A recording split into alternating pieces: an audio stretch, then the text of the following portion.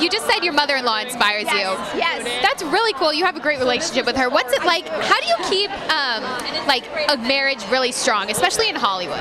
You know what I think it is? Honestly, a lot of women. I really think it boils down to a lot of things: respect, friendship, love. We're still hot for each other, so there's passion. But I think it's really respect and love and friendship. I think you just. I don't know, so many people ask that, and I think sometimes it's the luck of the draw. You find the right person and you guys click, and I think it really goes back to respect. Like, we really take care of each other. You know, we look out for each other and have each other's backs.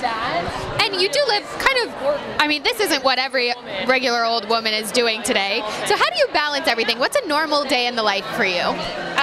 Wow, normal day in the life. Well, I've been writing, so I'm working on some writing, or I'm studying if I'm working, or I'm studying for an audition if I'm going out to audition, and then, you know, running around doing anything I can as far as charities or, you know, plain old boring household stuff. So it's a balance like everybody. And any fun things? What are you excited for this summer? What are you doing? Vacation plans?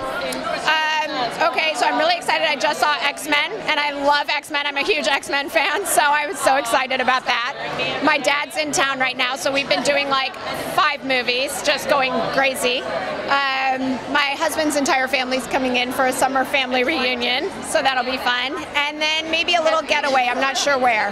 Like a quick little trip somewhere in California. Thanks for talking to us. Have a great time in there. Thank you, you too. It's nice to meet you. Nice to meet you.